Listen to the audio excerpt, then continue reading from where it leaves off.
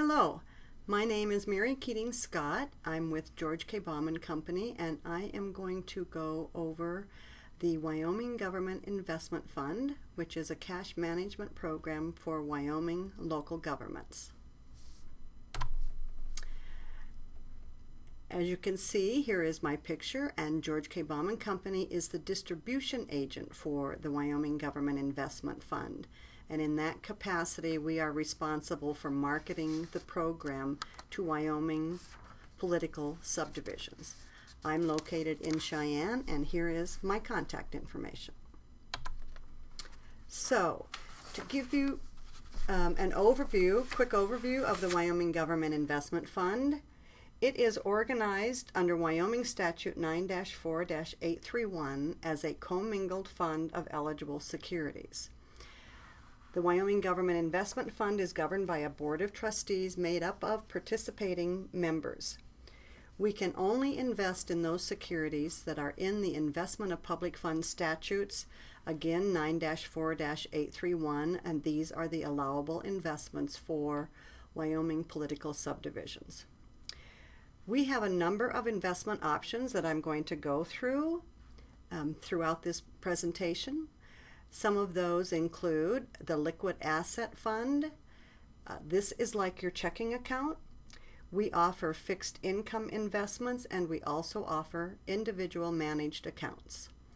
The fund is rated AAA-M by Standard & Poor's Rating Service, and this is the highest rating for a money market fund. The fund seeks to maintain a net asset value of $1 per share. And this is how we have achieved the AAA rating.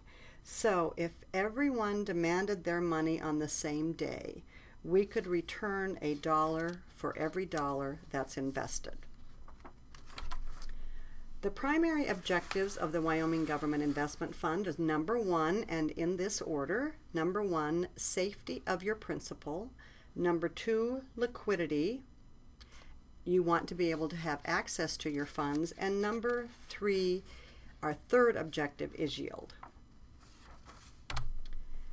Here I'm showing you a list of our participants. We have a total of 136 participants, including school districts, cities and towns, counties and county boards, including 5 library boards. We also have community colleges, and the University of Wyoming has recently joined as a participant. We have special districts and city boards and joint powers boards. So I'm going to talk a little bit more about some of the features of the Wyoming Government Investment Fund. As I said, it is organized exclusively for Wyoming political subdivisions. We do not take money from any other entity from any other state. We are governed by a board of trustees made up of participating members. The Wyoming Government Investment Fund is endorsed by the Wyoming School Boards Association and by the Wyoming Association of Municipalities, and this is the only program these two associations endorse. You can have as many accounts as you would like, and interest is segregated by account. The fund pays all expenses. You have the ability to pay vendors directly from your WGIF account to a vendor account. You get monthly statements and a daily statement if activity. A number of our participants have their county tax revenue directly deposited into their account with WGIF. And we believe that this may eliminate the use of WGIF, I should say, may eliminate political conflicts and political interest. It's possible that some board members may have conflicts of interest, and the use of WGIF can eliminate those conflicts. You have internet access to all of your accounts, and participation offers the advantages of professional management of your investments. By this I mean PFM Asset Management is the investment advisor to the fund, and they purchase all of the underlying assets. And this is what they do all day long. They manage about $20 billion of funds in similar programs throughout the United States. So you have professional management of your investments. You also have diversification of your investments. You own a proportionate share of all of and each underlying asset in the Wyoming Government Investment Fund. So you, counties and library boards, have to make a statement in your audit as to how you are addressing diversification of your investments. And participation in the Wyoming Government Investment Fund allows you to say that you are fully diversified. And it also has the advantage of liquidity. You have access to your funds every day. We also think it saves staff time. We provide a competitive market-driven rate of return. And all assets are eligible investments for Wyoming local governments. So we're going to spend just a little bit of time on the various investment options. The liquid asset series, this is like your checking account again. You have access to these funds on a daily basis every minute of every day. It is rated AAA-M by Standard & Poor's. There's no minimum deposit, withdrawal, or balance requirement. It is primarily used for operating purposes, not necessarily longer-term investments. The series is managed to maintain a net asset value of $1 per share, and this rating reflects the stability of the principal of all of the underlying assets and the investments. Interest is calculated daily and credited monthly. Because we are rated, the weighted average maturity of all of the investments in the fund cannot exceed 60 days. Cannot exceed 60 days. It's a short-term cash management program. We can have longer-term investments, but no investment in the series can exceed 13 months in maturity. But overall, all of the investments must have a weighted average maturity of less than 60 days. And the series marks to the market all of its assets each week. By this I mean that each week the investment advisor sends our list of assets to various broker dealers and asks them what they would give for all of these assets, and the market value cannot deviate from the book value by more than 0.5%. And we have never fallen outside this range since we were formed in 1996. This is the list of investments, the portfolio of investments in the liquid asset series as of June 30th, 2014. And the investment advisor delays sending this to us for competitive purposes, but it's pretty representative of the underlying assets that we purchase for the fund. You can see we have repurchase agreements, treasury notes and bonds, federal agency notes and bonds, commercial paper. The majority of the investments on this particular day were in commercial paper, and commercial paper is used by major corporations for their short-term cash flow needs. And you would recognize these corporations. It might be Caterpillar, General Electric, or Albertsons who issue commercial paper. Certificates of deposit, we have both Federal Home Loan Bank letter of credit certificates of deposit and FDIC insured certificates of deposit, and bankers' acceptances. And all of these are eligible investments for participants. And on this particular day, we had $294 million in the liquid asset series from all of our participants. Some of the other investment options are fixed rate investments, a little longer. These might be for funds that you don't need for operating purposes right away. And you have the option of purchasing federal agencies, commercial paper. These assets are held in your name by our custodian bank, which is U.S. Bank National Association. The fees are no more than 25 basis points or 0.25%. We also can purchase FDIC insured CDs up to $250,000 or U.S. government agencies. We also offer what is called an individual portfolio series, and in this situation, a participant would work with the fund's investment advisor to create an investment strategy for an individualized portfolio of investments. We would review the participants' budget and cash flow projections and look and create a portfolio of investments. An individual portfolio is not for operating funds, and it is typically a minimum of 10 to 15 million. So here's a little more information on FDIC insured CDs. We offer competitive rates and flexible maturities, and FDIC insurance covers up to $250,000, representing principal and interest per bank. So if you had $250,000 to invest, we would calculate the interest to the maturity date and then reduce the principal amount by that interest, so that the total of principal and interest would not exceed $250,000 on the maturity date. So FDIC insurance covers up to $250,000 per bank. So if you had $1 million to invest, we would look at 4 different banks. So FDIC insurance is backed by the full faith and credit of the United States government. In the box on this page, you can see these were FDIC insured CD rates as of September 17th. And these are just representative dates.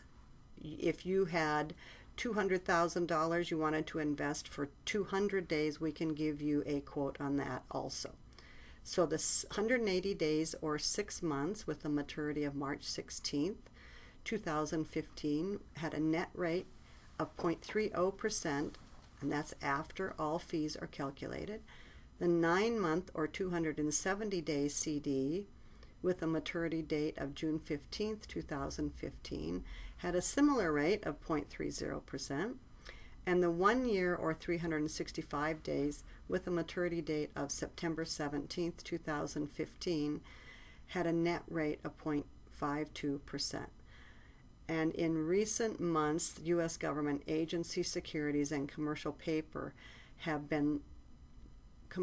rates have been lower than CD rates. So on September 17th, this was our total position in all of our investment options. The fund had a daily rate of 0.04%, or a gross rate of 0.21%. The difference between the daily rate and the gross rate is how the service providers are paid. So it would cover fees for George K. Baum & Company as the distribution agent, and PFM Asset Management as the investment advisor and the administrator, and other expenses. And all of the service providers are currently waiving 65% of our fees. The 7-day average is also 0.04%, and the weighted average maturity, which I said could not exceed 60 days, is at 51.77 days.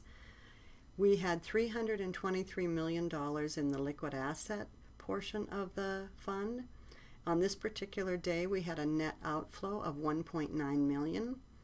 We have $20 million in fixed rate program. These are primarily CDs. And we have $182 million in the individual portfolio managed accounts, for a total position of $526 million. Now I'd like to give you a little more information on our website and some of the features of the website. Here is the website. It is www.wgif.org. You can do multiple transactions on the website. You can make purchases or redemptions. You have the ability to enter a transaction to settle into the future. You can view all of your account balances. And as I said, if you have multiple accounts, interest is segregated by each account. You can view the 7-day average interest rate information on the website. All of your monthly statements are retained on the website after you join. You can view the monthly interest on the last business day of the month. If you have more than one account, you can transfer shares between accounts. The website is open 24 hours a day, 7 days a week, and all of the contact information is available on the website. So when you open the website, this is similar to what you would see. As a participant, we will give you a temporary password, and you would provide a username of your preference, and then you would change the password to your unique password. And our preference is that anyone that has access to your account from your office would have their own user ID and password. This is what you would see as you log on, and you can see there are a number of reports and statements and information. You can click on your balance summary. I won't go through all of these to see your current balance in each of your account, and you can see any transactions that you have pending or month-to-date transactions. And you can also look at your fixed-term holdings. Those would be longer-term investments. And under statements, you can see the monthly statements. You can view all of your historical statements online. You can view your daily confirmation. If you've made a transaction, it would send you a daily confirmation. And there's a guide on how to read your statement. And other information we incorporate is your bank account information.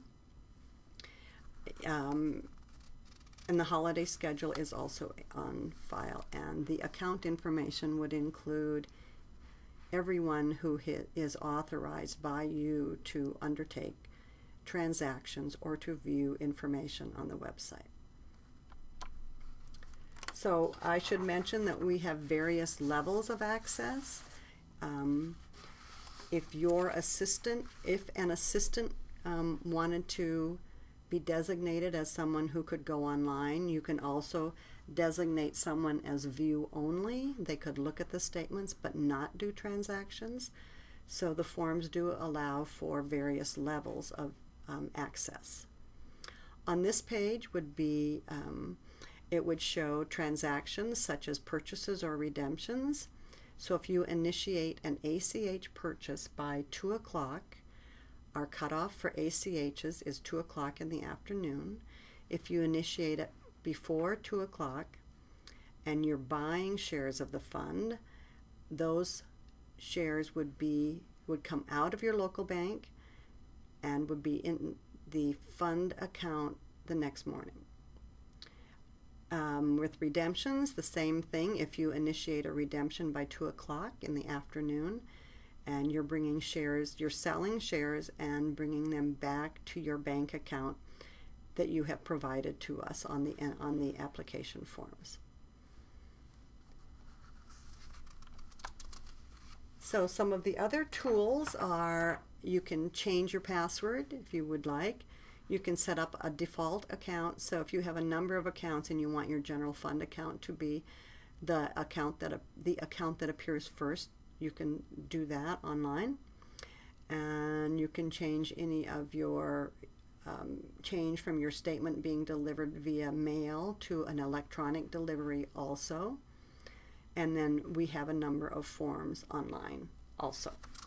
So the website is very user-friendly, and we get a lot of very favorable comments on it.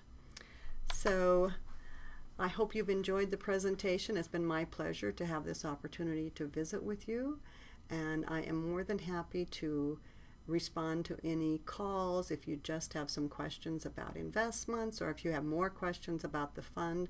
I am more than happy to visit with you, and here is my contact information. Thank you very much.